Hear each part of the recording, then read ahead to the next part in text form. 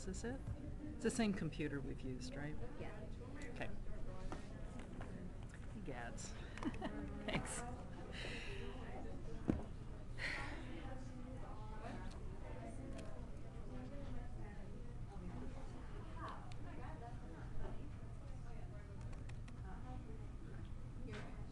All right. Were there any questions from last time? And you know, I'd love it, well, I guess we're not going to make people move up, but it would have been great to have you all come down to the front. Okay, we finished the liver and we had started the intestine. Did we finish the intestine? I think I did, right? Can I see nods? Did I? Yeah, thank you. And I did not start muscle, correct? Wonderful, thank you very much. Okay, oh, that's not good. Okay, so we have a few organs to get through today. So let me start with the muscle. Can everybody see that all right with the lights? Oh, that's as far as it goes.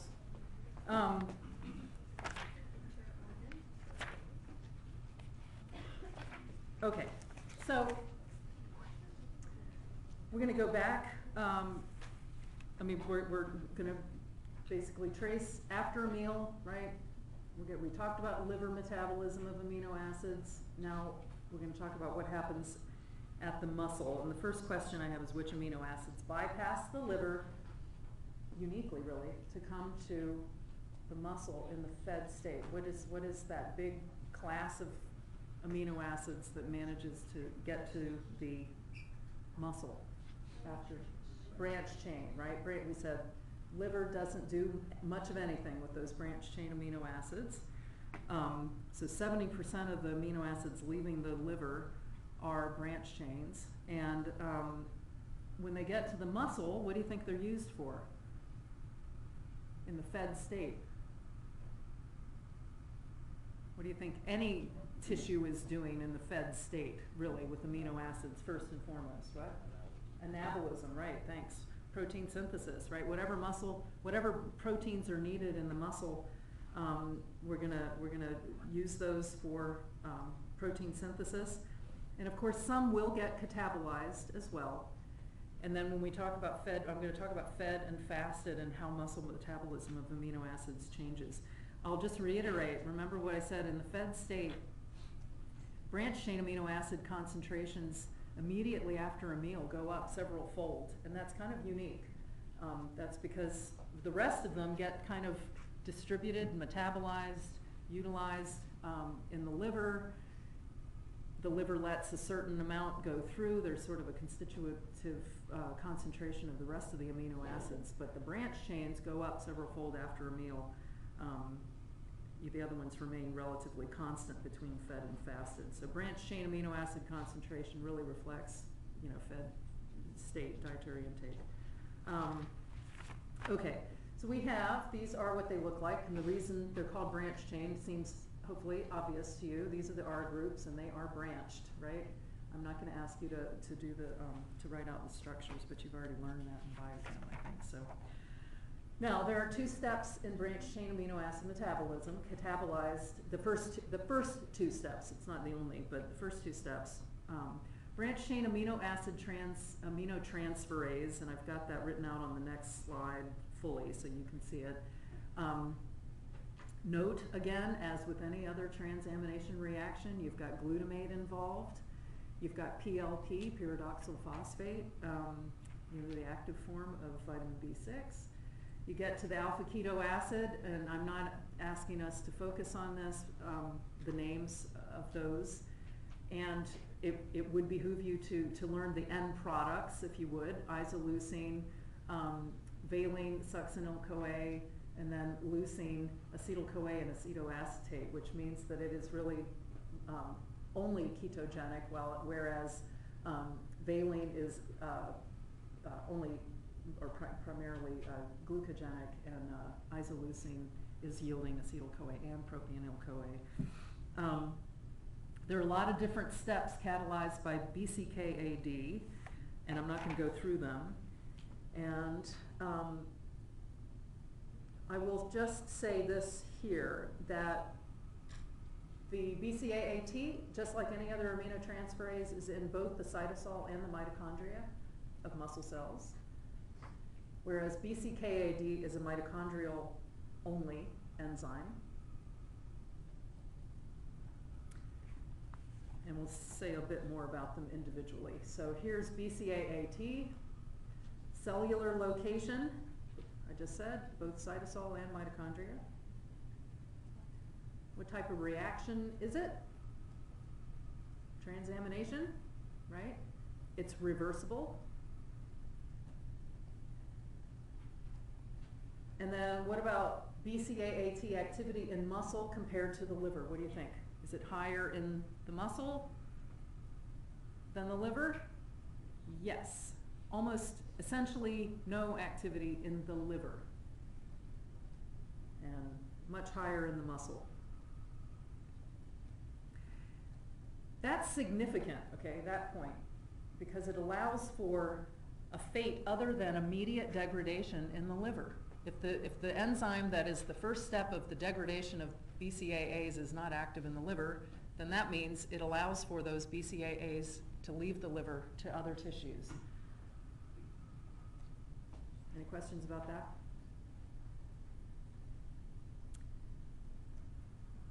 And then what happens to the alpha keto acids of the branch chains? I'm going to show you in a diagram, but I'll just say it here. In the fed state, those keto acids can be transported on albumin to other tissues in the blood.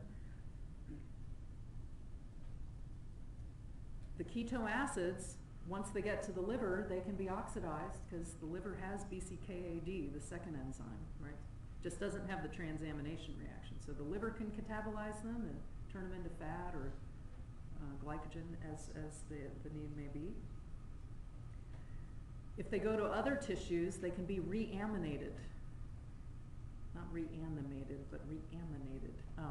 Because other tissues have the BCAAT, the transaminase reaction, so they can stick on an ammonia and use those other tissues, can then use the branch chain amino acid that gets regenerated for protein synthesis, which is an important thing to be able to do in the fed state. If you don't have enough carbohydrate, of course, you can use the liver will, turn those into glucose and or energy. And in the case of specifically isoleucine and valine, we can store that carbon skeleton also as fat, but also as glycogen. I show you a diagram, so that was a lot to say, but I'll reiterate those things. In the fasted state, more than 24 hours into a fast, when your glycogen's typically gone, and under a very unique physiologic condition that we call metabolic stress, which is not when you're taking a quiz or an exam, but when you've had a major traumatic injury or major surgery, you're in the ICU, and you mount a response to that injury. The metabolism for using those muscle branch chain amino acids, particularly leucine, we get a lot more oxidation of leucine, particularly further oxidation in muscle. Those BCKAs, actually all of them get further oxidized. Leucine's the one that generates a lot of energy, and I'll show you how that works. So skeletal muscle is a reservoir for us. We always talk about that. This is how it works. You break down muscle, the branch chains get uniquely, get utilized for oxidation under those conditions. Okay, now I'm on BCKAD, the dehydrogenase cellular location, they said was mitochondria. Type of reaction, it's just like, or very, very similar to the pyruvate dehydrogenase reaction. Do you remember what class that was in, or what do you remember about PDH? Is it a reversible or irreversible reaction? Irreversible. Did you learn that it was oxidative decarboxylation by any chance? Okay, well, I'll tell you that. Structurally, very similar to pyruvate dehydrogenase. It has 3 enzyme subunits, very complex, ancient you know, really very archaic enzyme, genetically speaking. So just like PDH, it has 3 enzyme subunits. Just like PDH, it gets activated activated by a kinase, so it gets phosphorylated to be active. And it also has all the same cofactors that PDH has, which I find interesting. So if you've learned what the cofactors are for PDH, this will not be difficult. This is where all the vitamins come in. This is where, when I used to teach vitamins and minerals and amino acid metabolism, we would get big picture because there's a lot of interplay and overlap between vitamin metabolism and amino acid metabolism. So the necessary cofactors is the next question. Oh, I had that on the slide, didn't I? Did I give that to you? Sorry about that. I just got all sorts of answers in here. Okay, the necessary cofactors are on the next slide, so I'll mention that when I show you that. Now, BCKAD activity in liver compared to muscle under normal physiologic conditions when you're eating regularly, the activity is much higher in liver than muscle.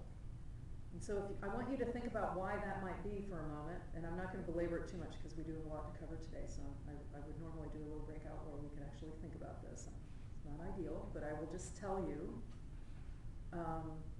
that allows for those BCKAs, those keto acids, to leave the muscle when you're in the fed state and you're eating regularly. You don't need to oxidize those keto acids for energy in the muscle under those conditions. Does that make sense? You want to be able to, you know, allow them to go to other tissues where they can be used for protein synthesis, et cetera. However, and I'll say it here, and I'll say it again in the next couple slides here, in the fasted state and under that unique condition we call metabolic stress, or I'm calling metabolic stress, the BCKAD activity in muscle escalates by 5-fold, really increases, which allows the muscle then to oxidize those for energy, and yeah, basically further catabolizes those branched chain amino acids.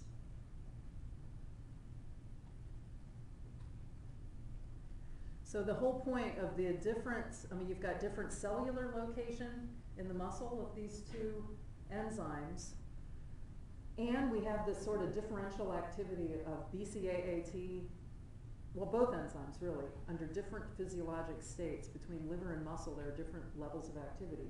That division of labor in both division of location as well as division of labor between those 2 organs allows for different needs to be met, right? Sometimes we're going to oxidize, we'll just do the first step and then those keto acids go off and we can, you know, in the fed state, we're going to use those for protein synthesis and other things, or making fat or glycogen or whatever in the liver. In the fasted state and metabolic stress, we're going to use those immediately for energy because the enzyme activity for BCKAD goes up under those conditions. Okay, so it's another example, really, of inter-organ cooperativity, if you will, for biochemistry. Here are the cofactors for the BCKAD enzyme, and it is a very complex enzyme. Like I say, 3 subunits. I used to draw it out. It took like 8 slides to get you through the reaction. It's pretty cool what each one of these things does, but I'm not going to ask you that. Just know that thiamine, niacin, riboflavin, these B vitamins, really important. We talk about energy metabolism. You already hopefully have an appreciation for the importance of FAD and NAD, all of these B vitamins when people talk about taking them for energy metabolism. Whether or not that actually boosts your energy is, you know, debatable, but it's not debatable that these vitamins are definitely integral to our energy metabolism. Okay, we've got a genetic, oh, wait, I need to go back. I just want to repeat what I said a moment ago about the regulation of this enzyme, which I mentioned. I'm just going to say it again, that there's a branched chain keto acid dehydrogenase, BCKAD kinase enzyme that activates it by phosphorylating the enzyme. That kinase enzyme is active under low insulin conditions, which is the fasted state, and when we're talking about metabolic stress, that is, and it is a combination of things that are driving it in metabolic stress. The activity of that kinase is influenced by cytokines. These are chemical mediators that drive what we call the metabolic response to stress. And incidentally, under those conditions, those counter-regulatory hormones to insulin are also making us insulin resistant, right? So it's also essentially a low insulin condition. But it's not just low insulin that's driving it in stress, it's other things that are also driving it. Other questions about that? Okay. All right, what disorder results? Anybody know? If there is a defect in the, it's on your slide, isn't it? I can give it to you. Oh, I didn't give you that. I could have asked that. Would you have known that? Had you ever heard of maple syrup urine disease? I mean, what a great name, right? Not great if you have it, so forgive me. It's a genetic disorder. We screen for it at birth. Can you imagine? Well, okay, it's kind of a no-brainer, right? Why would we call it maple syrup urine disease? Does it look like maple syrup or smell like maple syrup? It smells like maple syrup, right? Yeah. I mean, could be worse, right? Maybe. No, it's not a good thing to have, obviously. So it's a buildup of the branched chain amino acids and the keto acids that causes the maple syrup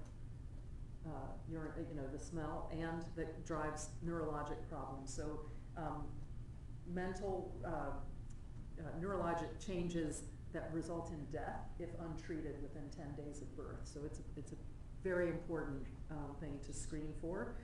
Like PKU, we give branched chain amino acid free supplements, infant formula, specialized infant formula, and just enough breast milk or regular formula to meet protein synthesis needs, monitor growth of the child, monitor blood concentrations of the BCAAs and the BCKAs, and people are living longer and with better management. So we're doing a better job of keeping those kids alive and well. Okay, so I've got a picture now, and I've got a similar kind of, actually here I don't have anything produced. I've got only export items, so my sunshine symbol. We're in the muscle in the fed state. It's a little bit busy, I know it's busy, so let me just see if I can, where my animation starts us here. So we've got all three of the amino acids, the branched chain amino acids. They are coming in the fed state from the liver, right, to the muscle tissue. They undergo the BCAAT reaction, producing the BCAA alpha keto acids, or the branched chain keto acids, if you want to write BCKA, however you learn those, the kind of abbreviation. We'll hold on this, what happens to these in a moment. In that reaction, of course, you're producing glutamate, because it's the intracellular hub, which can then interact with pyruvate through the ALT reaction, and alanine is a major export product from muscle metabolism of branched chain amino acid metabolism. So alanine is our first export. So these three enzymes, I want you to circle them, BCAAT, glutamine synthetase, and ALT. These are the three main enzymes that are that we're going to talk about in the fed state in muscle. So where else? We've talked about glutamine synthetase before, right? Where did that enzyme show up before? We talked about last time. What cells? Or organ? First organ. What organ? No, not the intestine. Remember, the intestine uses glutamine, so it does not synthesize glutamine. It uses glutamine, so it's got glutaminase, right, that breaks it down. But it comes from, yeah, very good, liver, and exactly paravenous hepatocytes. Thank you. So the paravenous hepatocytes it's another place, a major place where glutamine is synthesized, right, from ammonia, that backup plant. And I talked about how it changes. We'll talk more about it. So the muscle, importantly, has a way of dealing with the ammonia that gets produced from the reaction. I mean, it's basically, it's a way for it to export that ammonia that gets produced through pentose phosphate pathway and other reactions to make glutamine. So major export glutamine and alanine coming from the muscle in the fed state in a much greater proportion than you would find in muscle protein, for example. That's how we know these things. We track it with tracers. Now up here, back up here, the branched chain keto acids go to other tissues for reamination for protein synthesis. Please make a note up here if it helps you. Not liver, right? Not liver. The liver does not have the BCAAT enzyme to do that. It would have taken whatever it needed for its own purposes before it let the rest go for synthesis purposes. If those go to the liver, and they do, right? So they go to other tissues for synthesis. They also can go to the liver, but only for further oxidation or turning into fat and glycogen, right? They go through the BCKAD enzyme reaction and then have other fates. Are there any questions about this one? Okay. Now, fasted.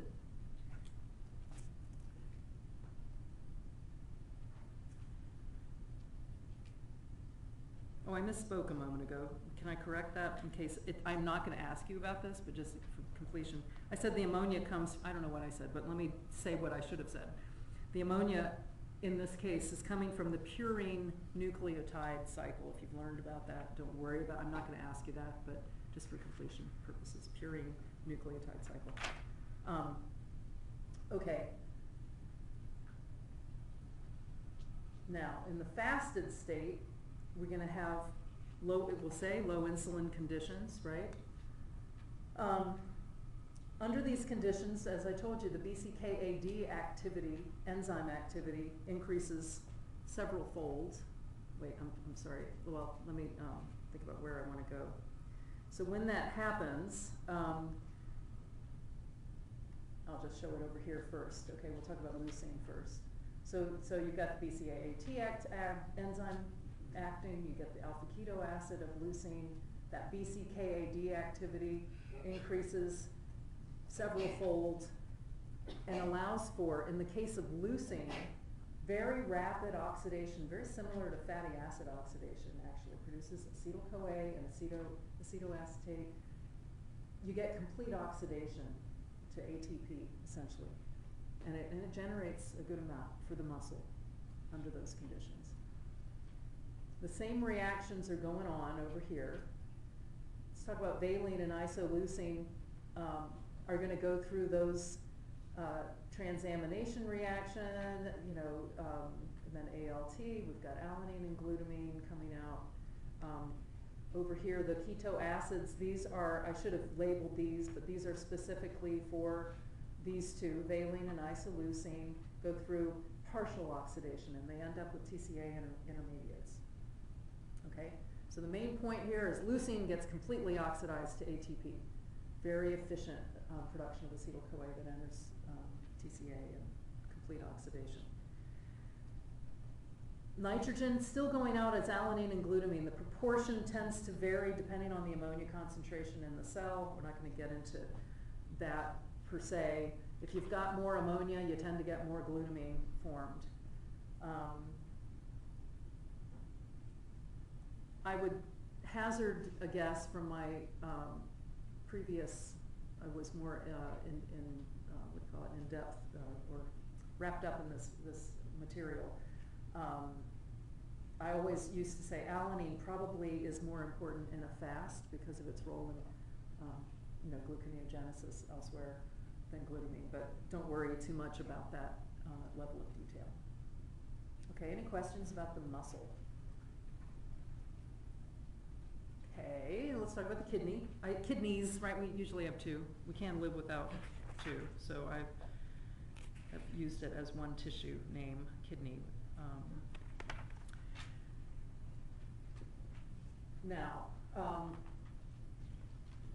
So I've got a list here, and then I've got some diagrams, and so this is sort of as organized a little bit so that you can go back as you're reviewing. So the kidneys are the site where you got preferential uptake of, so glutamine, alanine, and citrulline, right? So glutamine and alanine produced at the muscle, part of where they go is the kidney. Glutamine and alanine coming in from muscle, important in fed and fasted states. I'm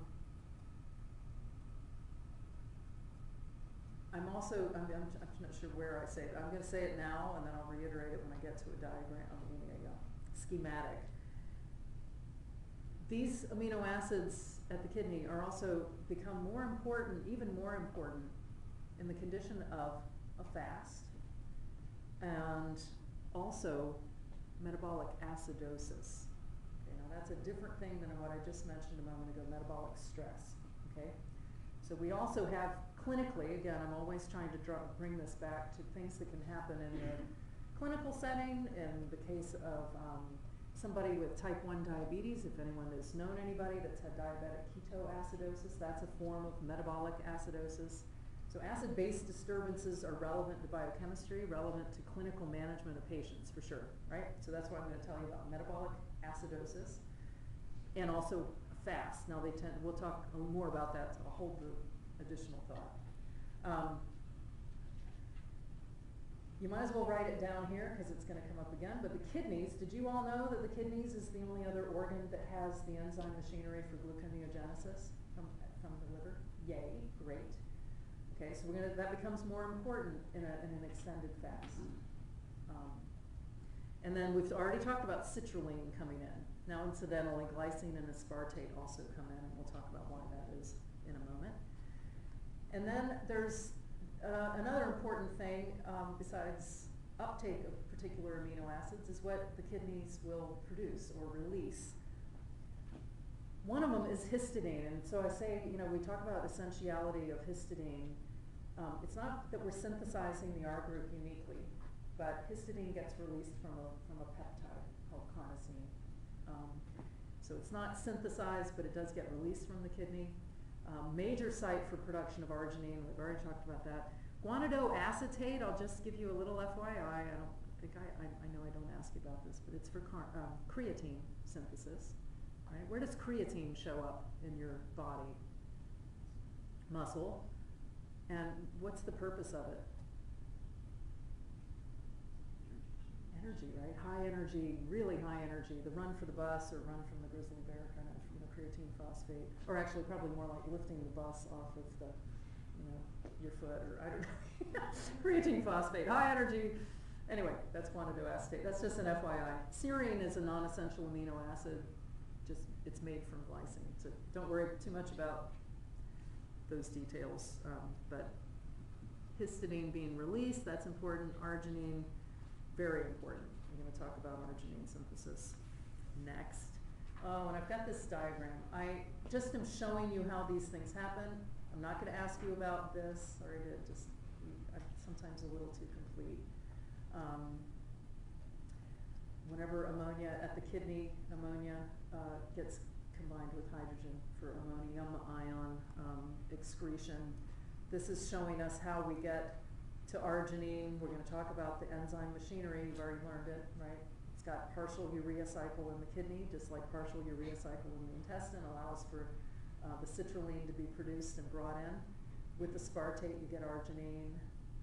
There's the guanidoacetate that gets shipped out. I'm sorry, this is really, arginine gets shipped out. This is a very important thing from the kidney.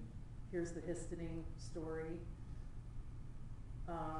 This is glutamine coming in. This is particularly important. This whole excretion of ammonium ion, we're going to talk more about it in a second. It serves ammonia that gets released from glutamine, acts as kind of an acid sink, if you will. It combines to make ammonium, and when it's in ammonium, it goes out in the urine. It allows us to get rid of acid when we're in acidosis and when we're in a fast, which is an acidotic kind of condition. Alanine coming in helps us get to glucose. Okay, this is a confusing slide, so I'm going to just click on, and I'm going to show you those again in a more organized fashion. I think we've seen this slide before, right? Yes. Remember this? The kidney, what's happening with the citrulline that comes in, all of the machinery to keep this as a cyclical pattern, fumarate getting regenerated back to aspartate allows this to continue. And remember that arginase is present technically, it's there in the kidney, but very, very, very, very minimal, if any, activity. Because any arginase that might incidentally get made gets immediately feedback inhibited by ornithine, because ornithine's got nowhere to go. Okay, so there are small amounts of ornithine, small amounts of arginase, doesn't really, I mean, not necessarily small amounts of ornithine, but the arginase activity is minimal, if any. So you, again, I asked you last time, make sure you write big letters on this slide, again, here. The kidneys do not make urea. Okay, they do not make urea. The whole point of this is to make arginine to in the fed state, and so this is driven by enzyme activity and you know the substrate activation to when amino acid concentrations are high, right, coming into the gut, in the intestine, right, that high amino acid concentration and drives production of citrulline, because you've got dietary arginine that comes in, right, drives the acetylglutamate synthetase and all of the activity that drives production of citrulline through those steps that you've learned. And so the arginine that is made in the liver under those conditions just immediately gets catabolized to urea, right? So we have to have a way of getting arginine to the rest of the body, essentially, for protein synthesis. So that's how the cooperation between the intestine and the kidney, or kidneys, works. Are there questions about that? Okay.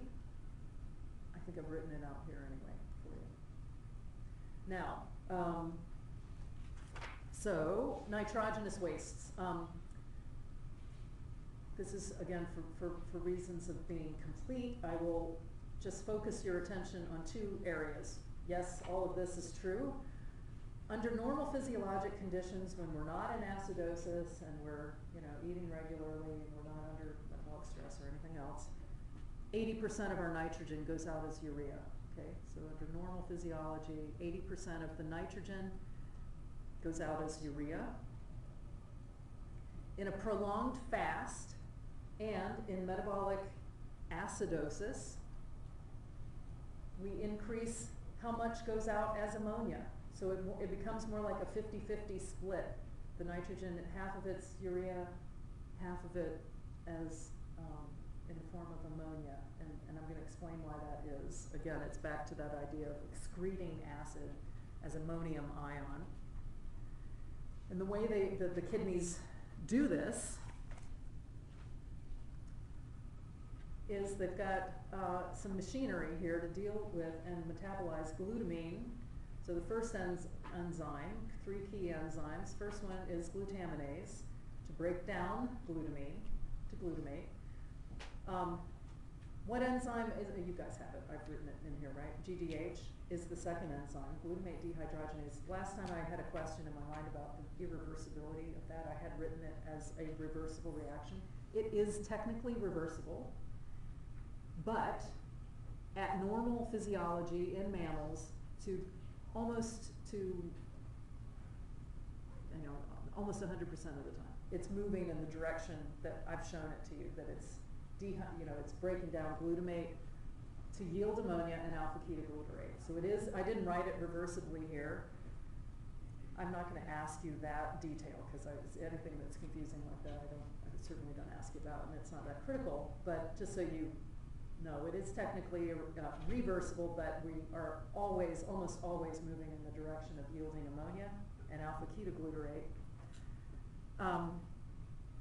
The third enzyme, we're going to just call it ALT, alanine aminotransferase, because that's by far and away the most activity is ALT, but there are potentially other transaminase reactions, they are present in the kidney and can transaminate other amino acids as well to get 2-alanine. If there are other amino acids, we ultimately have to get to pyruvate for gluconeogenesis. Okay, so I'm going to just for our purposes, just think of it as ALT. Circle that one because that's getting immediately pyruvate into the glucose gluconeogenic pathway.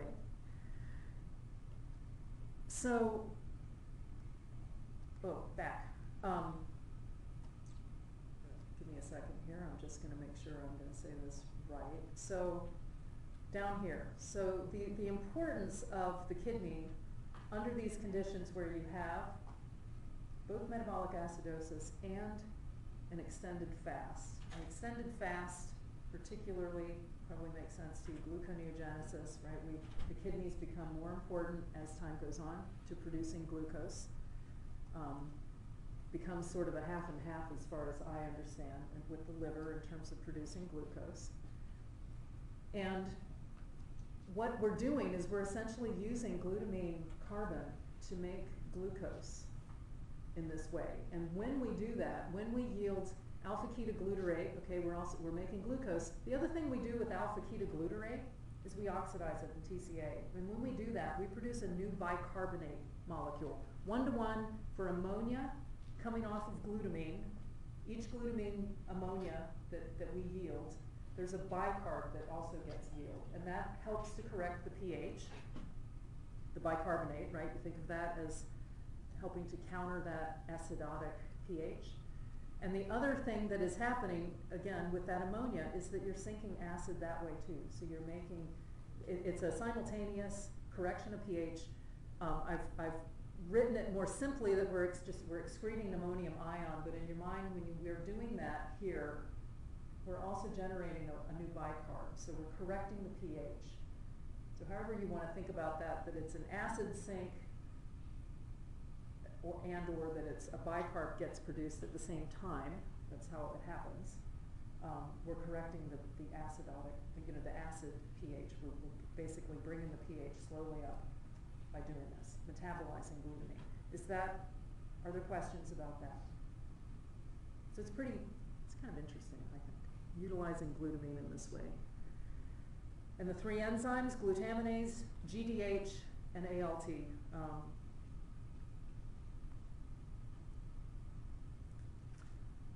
And I've got a summary there, and I think I have given you most of those, reminding you the key points I want you to focus on. All right, in the last section. Oh wait, I have to give you a break, don't I? That's good. We're in good shape. Go take a break. Shall we take a break? Let's see. And we end up. Yeah, I think I've got plenty of time. So if you really want, do you really want to take a 10-minute break, or would you rather kind of maybe 5-minute and then maybe finish a bit early? Huh? What do you think? Shall we take a 5-minute break and see where we? And I'm not going to promise we'll leave you early. That is not. I shouldn't have said that. Can we take 5 though? Because it's just 5 or 6. Thank you.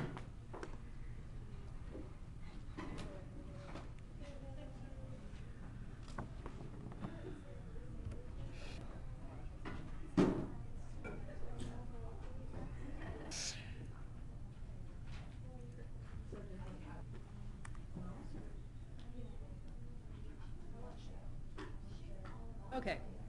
Oop. Are we all back, mostly? So I'd like to end with, I always like to say this is more than you've ever wanted or even dreamed that it's possible to know about the amino acid glutamine. And I think partly this is because when I was a dietitian, glutamine was really hot in the research realm. Everybody was talking about glutamine metabolism. They were trying to give glutamine to people with inflammatory bowel problems and other things. And so I got into the biochemistry of it, and I find it very interesting. So bear with me. I'm going to tell you more about glutamine than you may ever want to know. But you've already learned a lot about it, so I will try not to make you, feel like you have to fall asleep here. We have already learned that there's an intercellular, if you will, glutamine cycle. It's not really a cycle. It's actually a misnomer. So actually, you can put an X through that because it's not a cycle in the traditional way. But we've talked about how there's different enzyme machinery in different subsets of cells, as well as subcellular locations, so that we don't have a futile cycle going, right? So that in the periportal hepatocytes, you've got glutaminase that breaks down glutamine. I mean, yeah, sorry, suddenly I had a brain problem there. That produces ammonia, right, to go into the urea cycle. That's all very, very important, especially in the fed state, right?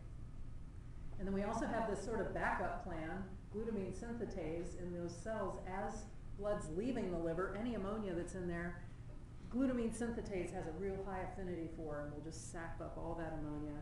Anything that might be left over or coming in from other tissues, whatever. I mean, it's typically just what escapes, or and there are certain conditions that will allow that extra ammonia, more of it, to be going into glutamine synthesis at the paravenous hepatocyte. So now, where I'm going to add nuance to that knowledge about that, because we're going to talk about different physiologic conditions that drive more glutamine synthesis or more urea synthesis under different conditions. Now, the other nuance I'm going to add is beyond the liver. We've already talked about some of these enzymes, glutaminase activity in the intestine, and I've told you that glutamine synthetase is in the muscle. I'm getting ahead of myself, so let's just fill this in, right? I think I didn't give you the boxes, right? Okay, so thank you for. So this one, the having glutamine synthetase in the liver allows the liver to make glutamine for other tissues. One of which is enormous consumer of glutamine is the intestine, right? We've already talked about that. That happens under lots of conditions. It's normal physiology. But these cells and the synthesis of glutamine from the liver becomes ever more important under the condition of an extended fast and metabolic acidosis.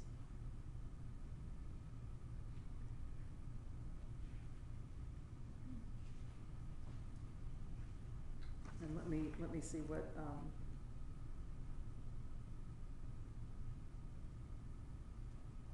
yeah. In the muscle, glutamine synthesis or synthetase is all about detoxifying the ammonia that is yielded from amino acid metabolism there. And the muscle, under normal, you know, the skeletal muscle is an enormous organ, right? I mean, it's not one organ, but we talk about it like that way. It's an enormous tissue, right? So it generates a lot of glutamine. Under normal conditions, it's the major supplier of glutamine to the intestine, right? And then the brain also has glutamine synthetase, and that's to export ammonia, detoxify ammonia from amino acid metabolism there. So that, you know, it's not a huge amount that comes out, but not compared to the muscle, but still very important. So if you just remember, the most important thing I want you to walk away with is ammonia is toxic. So we are not allowing ammonia to get into the bloodstream from any tissue that has amino acid metabolism going on, which is every tissue, right? So,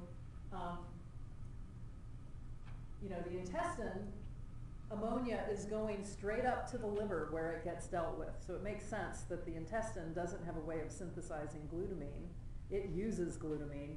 The ammonia goes directly to the liver, right? That's how it gets detoxified. A lot of other places has the glutamine synthesis reaction, so it can package the ammonia as glutamine.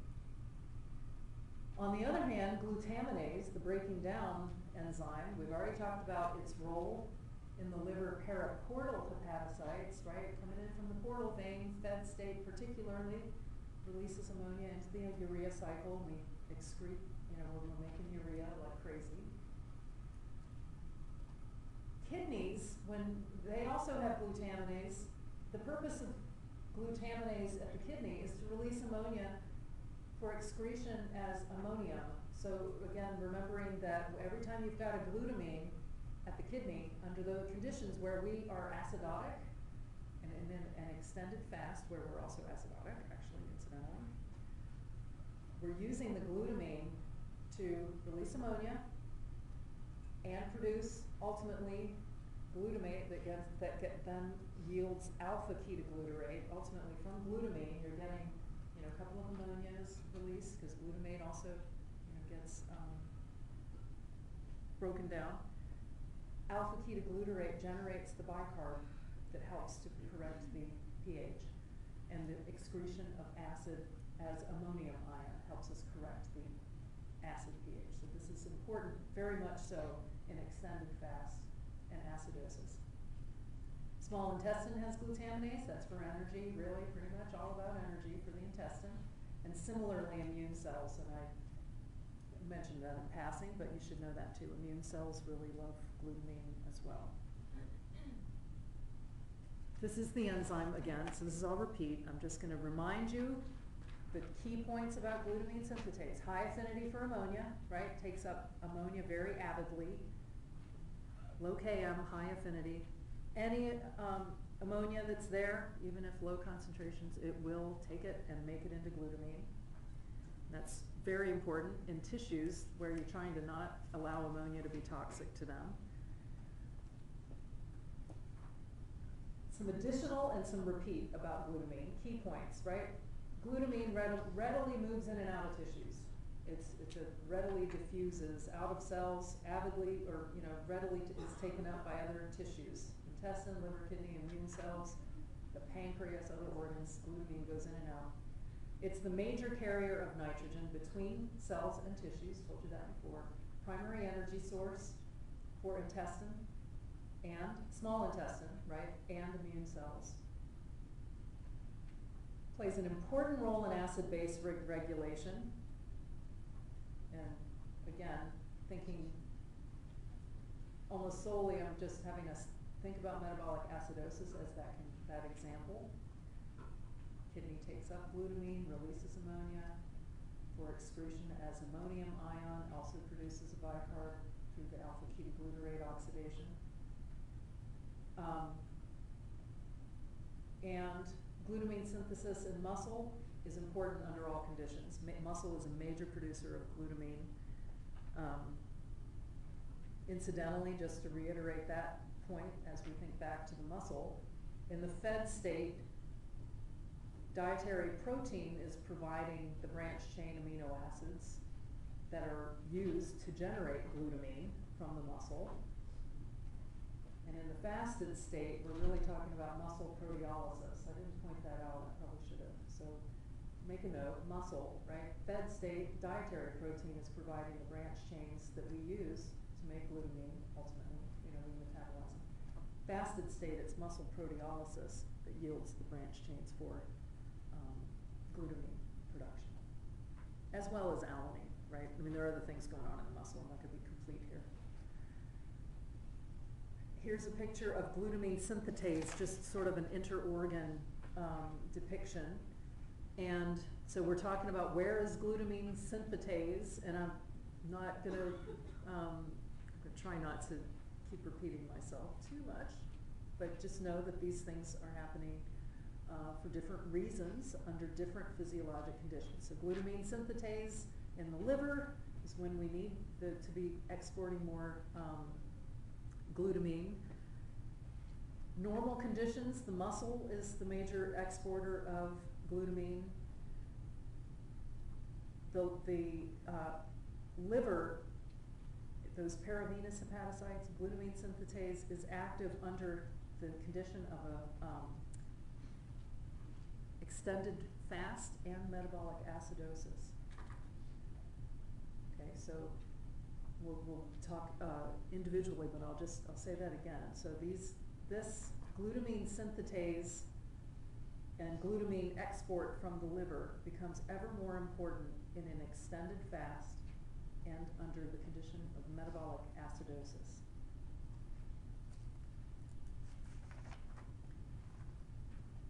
Here's the glutaminase, glutamine utilization reaction. Again, pretty simple reaction. Where is glutaminase? Well, we know it's in the intestine, right? It's also in the periportal hepatocytes, where in the fed state, and I'm going to add a nuance here. In the fed state, And separately, in the opposite of acidosis, we talk about alkalosis.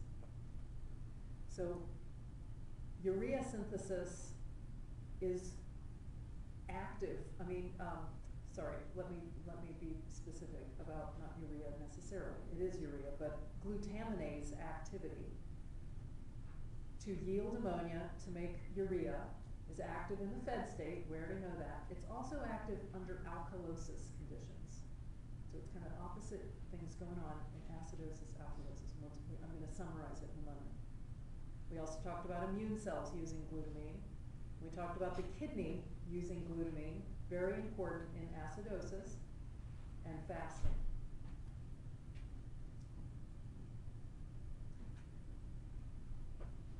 This is just to be complete, back to the intestine. When you think about that metabolism of glutamine, the intestine yields ammonia for urea. It also yields alanine that gets taken up by the liver.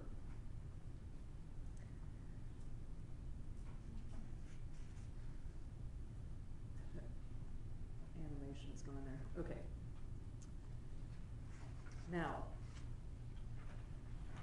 the next couple slides are talking about glutamine, no, next three are about glutamine utilization, just a reminder of what's happening in each tissue and why, and then we'll talk about glutamine synthetase. So, in the intestine, now I get to the broken record part. You've heard this before, so I'm just going to click through it, right? We know it's used in the intestine for energy and for cellular growth, very, very important trophic effect. And I said, what conditions does the intestine increase its uptake of glutamine from the blood? So remember, I told you about the energetics of the intestine, a lot of glutamine coming in from the diet, coming in from blood, blah, blah, blah, right? When do you suppose, and I've got this, right? I've got it. I'm just going to click. I won't put the rhetorical question. When you don't have a lot coming in from the diet, you're in an extended fast, then you're going to draw more, the intestine will draw more glutamine from the blood. I hope that makes sense. And it also draws more in under the condition of metabolic stress.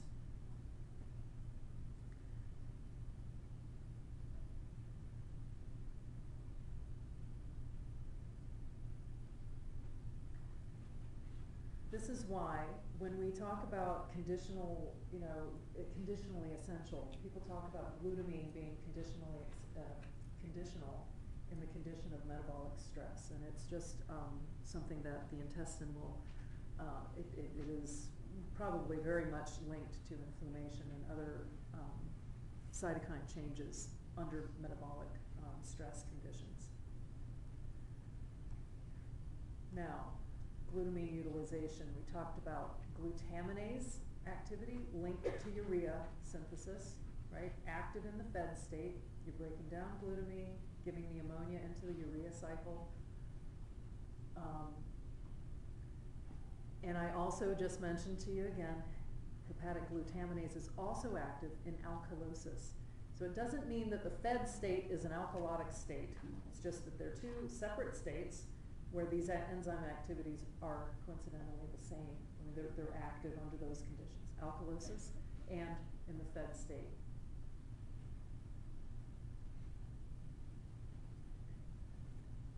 The significance, so let me I'll reiterate this from what I said in the liver section, is that hepatic glutaminase and the urea cycle enzymes are coordinately regulated. When they are active, they're active together, right? Urea synthesis and glutaminase tend to be active at the same time in the liver.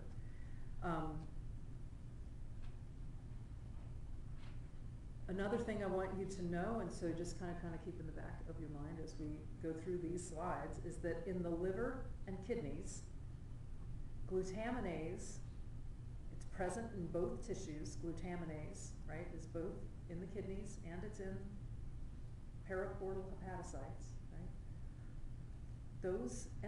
That enzyme in those two tissues is completely opposite in activity.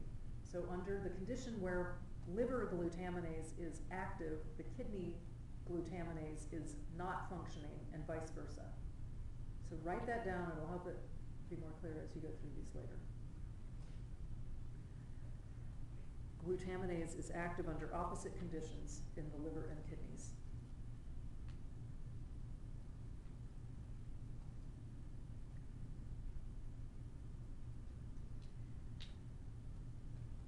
And the significance of this is that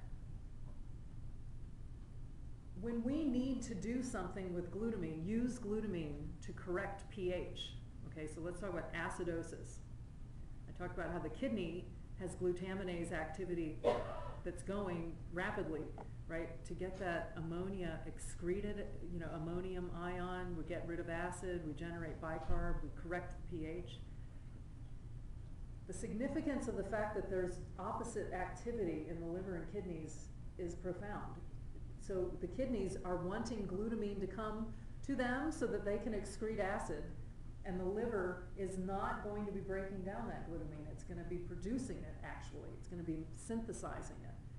So glutamine synthetase under that condition is going to be very active, but glutaminase at the liver is not working. So it's reciprocal and coordinate inter-organ cooperativity. Again, another example. I'm giving you lots of examples of that. Does that make sense? Now keep on, because I think it...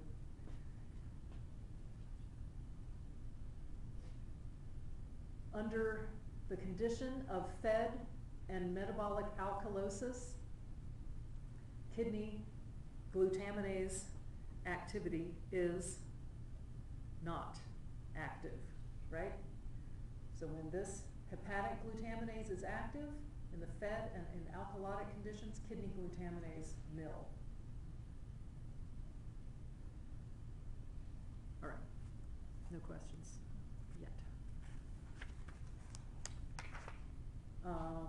Then talking about what's happening at the kidney, I'm not going to repeat myself. I am repeating myself a lot.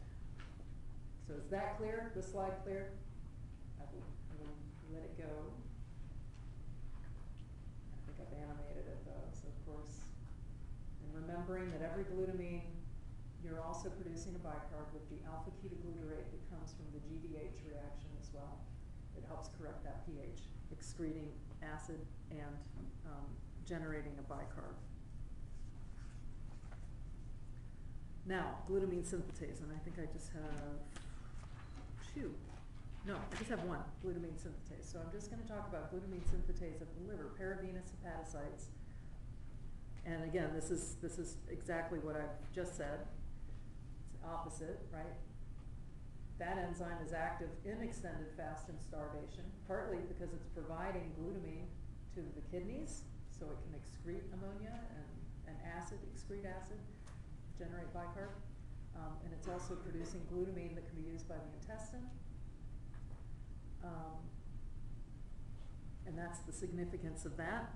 Liver is working with the kidneys to increase the supply of glutamine to them, so we can increase excretion of acid. And the intestine, when you're not eating, the intestine needs additional glutamine, more than what the muscle can provide, right? So the liver becomes more important to produce glutamine. Muscle's also producing glutamine for the intestine. The intestine has to have glutamine, so the liver kind of takes up the slack, if you will, in a fast. Now, I'll just give this slide for you just because I've been talking about them. Whereas metabolic alkalosis in the fed state, completely separate, totally separate physiologic conditions. Acidosis tends to happen in an extended fast. Maybe not as bad as a diabetic ketoacidosis or some of the things that we can implement or that happens when somebody has pancreatic problems or other clinical things. So I just explained why metabolic acidosis occurs when you have fasting. Ketone bodies are acids, right? We're producing ketones. Protein catabolism yields excess acid. And I'm not going to answer how this works. Kidney and liver working together to help correct the pH in acidosis. So just go back through that, and if you have questions, think about it. I'll give you a moment to think about it before we part today. Here's a diagram showing the extended fast and what's kind of happening. We've got liver glutamine synthetase, highly active, shipping glutamine out. We're not really making much urea. Okay, I've got a double bar there as if it's completely stopped, right? It's not. It's just 50-50 now, right? Instead of 80% of the nitrogen going out as urea, we have less made, okay? So make note of that. It's more like a 50-50 split. Intestine, always using the glutamine, generating alanine. If you're in a fast and under this acidosis, you're also making, you're using that alanine in the liver for gluconeogenesis, etc. Incidentally, at the same time, that glutamine that is being produced by the liver is being taken up by the intestine, sure, yes, but also by the kidney. Glutaminase of the kidney is active. So this just summarizes it for you, these opposite conditions. Muscles still putting out glutamine as well. And then here's kind of a summary chart for you. So you can, for our purposes, if you want to, write extended fast and big caps and slash or, or maybe just say or, in fasting we are acidotic. Over here I want you to put fed and metabolic alkalosis, or fed or alkalosis. Those are separate, completely separate conditions, alkalosis in the fed state. But this is a summary of what we're primarily doing. And I know I've simplified it a little bit, right, just so that it hopefully can gel, but there are nuances here. In acidosis, we're excreting more as ammonium. It's that 50-50 split. In alkalosis and the fed state, about 80% goes out as urea. What's happening at the liver, what's happening at the kidney. And I think I've got one extra slide here.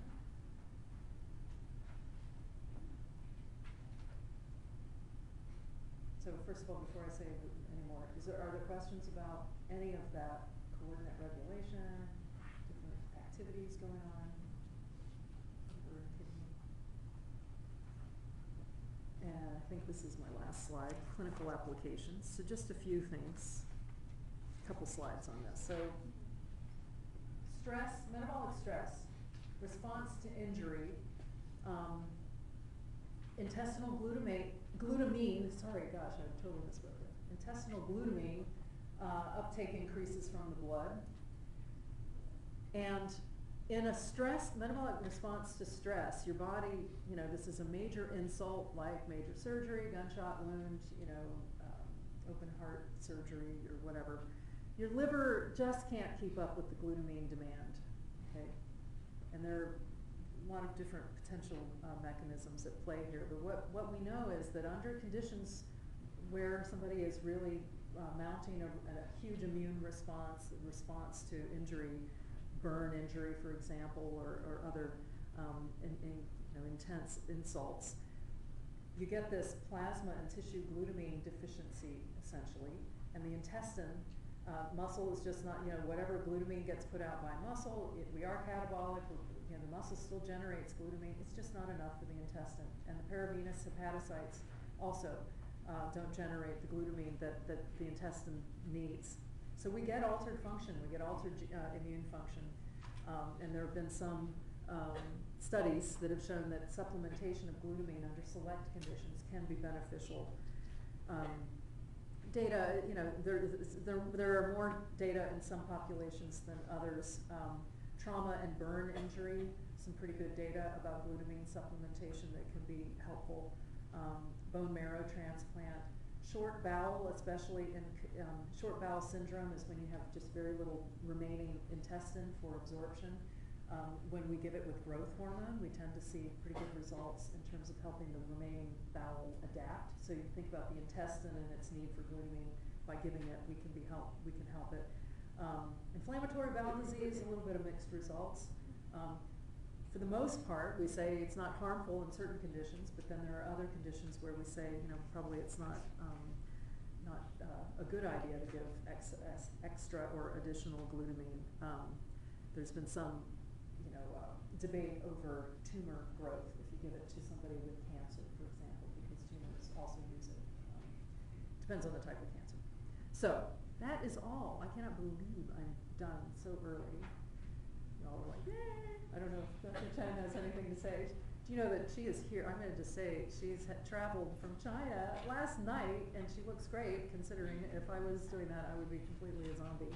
So I want to thank you for letting me do this class for years. I've always enjoyed these classes, and I thank you all for being such, welcoming people. Thank you. So, does anyone have questions? I mean, I'm willing to stay if you are. No, yeah. Carly.